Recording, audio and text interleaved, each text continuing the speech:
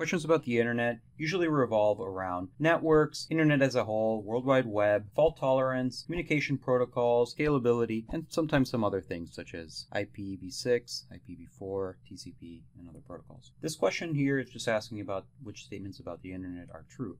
Let's go ahead and start with the answer. The answer to this one is B. The internet is designed to scale to support an increasing number of users. This is true. This is called scalability. The concept of scalability means that something is able to increase in size to meet some increase in demand. The internet is designed to scale to increasing usage. Let's look at some of these other answers, see why they're wrong. It's not true that the internet uses proprietary communication protocols. The keyword here being proprietary. The protocols used by the internet are open protocols. That means that they're known and used and available for everyone to use. C is not correct because although it is recommended that whenever possible you use encryption protocols, they're not required, and you can use the internet without using encryption.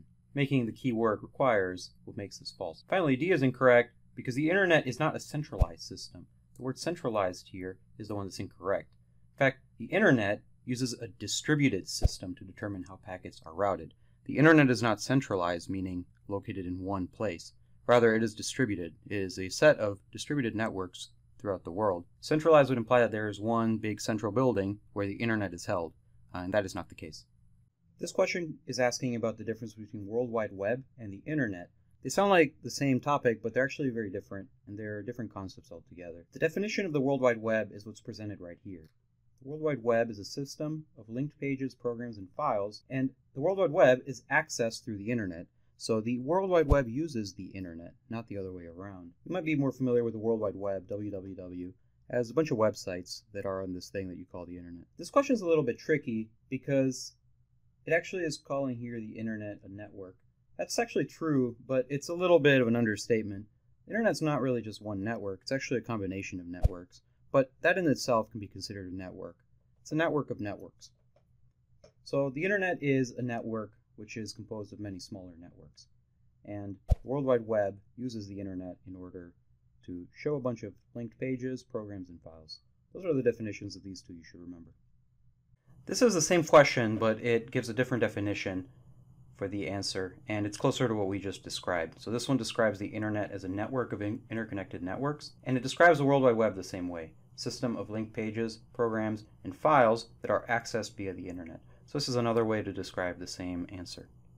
Here's a popular question they like to ask about the internet as well.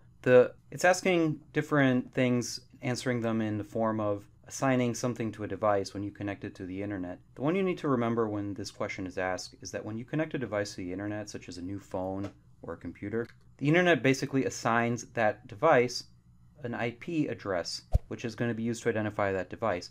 An IP address is like a house address, but that uniquely identifies your device on the internet. The IP address is used for a variety of things. We're going to use it for communicating between devices. Device knows how to reach another device using its IP address. It's just a number, basically. Now here's another question about IP addresses, but this one is asking about the difference between IPv4 and IPv6. All you really need to know about these is that IPv4 is kind of the older format for IPs.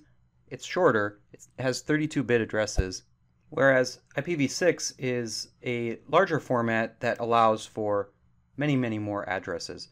IPv6 is a 128-bit address format, which means that it actually allows for 1,028 times as many IP addresses as IPv4. You don't need to know that number for the exam, but it's good to recognize just how many more addresses you can actually have with IPv6. It allows a lot more machines, a lot more devices to connect to the internet. It was necessary to add IPv6 because as more and more devices connect to the internet, IPv4 starts running out of addresses. The number of addresses IPv4 can connect are roughly 4.3 billion addresses, which seems like a lot, but at some point, the population of the world is more than that, and everyone's going to be connected to the internet with more than one device. So at some point, IPv6 will be necessary for everyone. Now there are other benefits of IPv6 over IPv4, which are kind of not in the scope of this class.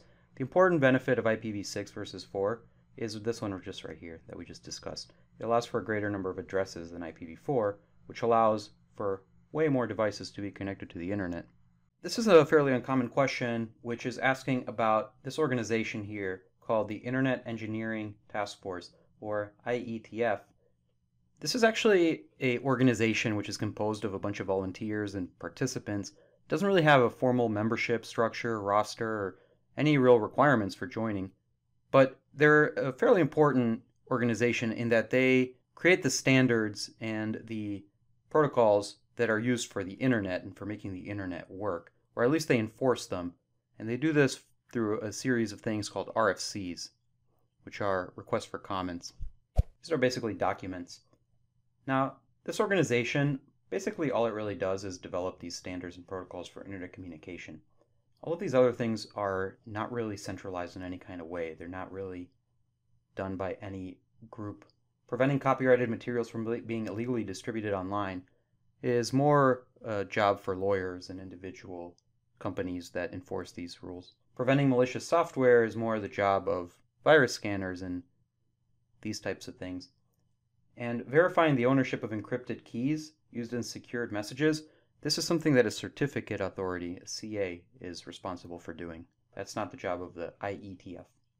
Now this question right here is probably the most common question I recall seeing for internet stuff, which is about open standards and protocols. The important thing to know about the internet is that it operates on open standards and protocols, and what that means is it uses protocols such as TCP, IP, HTTP, etc., which are open and known to everyone. So everyone knows how they work and everyone can legally use them. This is in contrast to proprietary protocols and standards, which mean that they're owned by a particular company or business. Now the benefit of having open standards and protocols is that they do allow different manufacturers, different companies, they allow anyone to be able to use these. So whether you're on a Mac or a Windows computer or a Linux computer, it doesn't matter who built your device, because the internet uses TCP, IP, HTTP, and protocols like this, all of them will be able to communicate over the internet without needing to purchase proprietary software or know some secret technology. Basically open for anyone to use. This is a pretty important concept. Without being able to use open standards and protocols, we wouldn't really be able to communicate over the internet, and this is what allows it. Now it's important to notice that the concept of open and standard protocols does not impact anything about the efficiency of how this stuff works, so it doesn't really eliminate latency. It's not something it does. Also, the concept of being able to freely share and reuse material, this is a copyright issue or a Creative Commons type of issue. It doesn't really have anything to do with these open standards and protocols.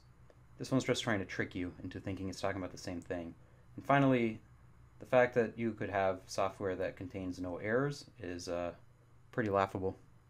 This is a rephrasing of the previous question.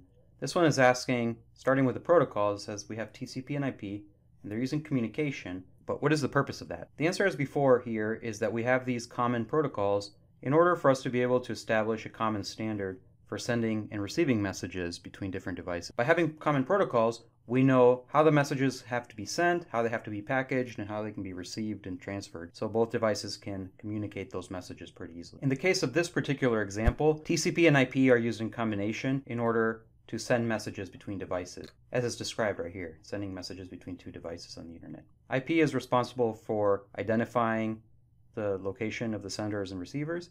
TCP is responsible for packaging up and rearranging the messages. Now this question here is asking about a specific protocol, and that is the TCP protocol. TCP stands for Transmission Control Protocol, which means that it's a protocol that deals with transmitting messages across a network. What you need to know about TCP is that the way it works is basically by breaking messages up into individual components called packets. A packet contains a bunch of information about where that message is going, who sent it, the message itself, and pretty importantly as well, the order of that packet. For example, if you broke a packet into 10 pieces, it would contain numberings for each of the pieces, stating the order of that packet, number maybe from 1 to 10, stating which one's the first, second, third, etc. What's very important to know about TCP is that when you send the packets, you do not expect to send or receive them in the same order. That means that whoever is receiving the packets knows how many they're going to get. They know they're going to get 10 or 20, but they're going to receive those packets potentially in the wrong order, and it's on them to rearrange and reassemble the packets in the right order. So you will use the number for those to figure out what order they're supposed to be in and rearrange them. That's described over here. The file is broken into packets for transmission. The packets must be reassembled upon receipt. The second option here sounds almost correct, except for this part. It says the user's browser must request each packet in order until all packets are received.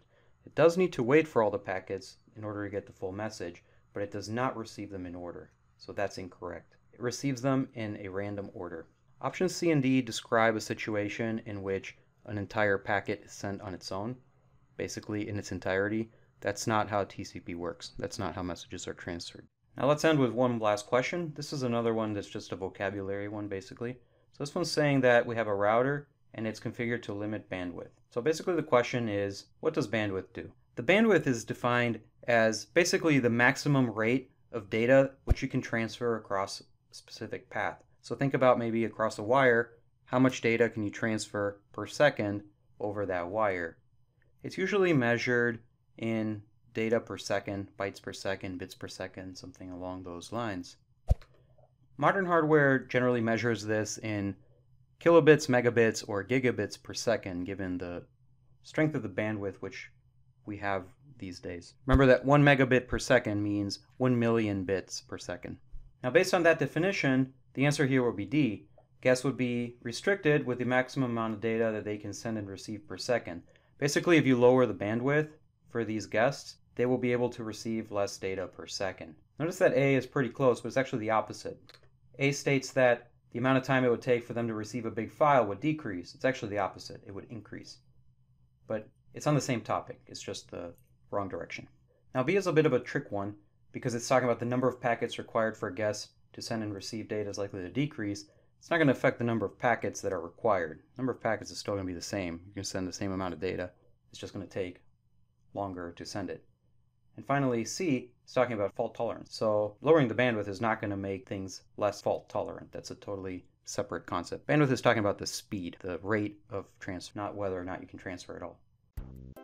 Thanks for watching. I'm Flavio, and I'll be back with more soon.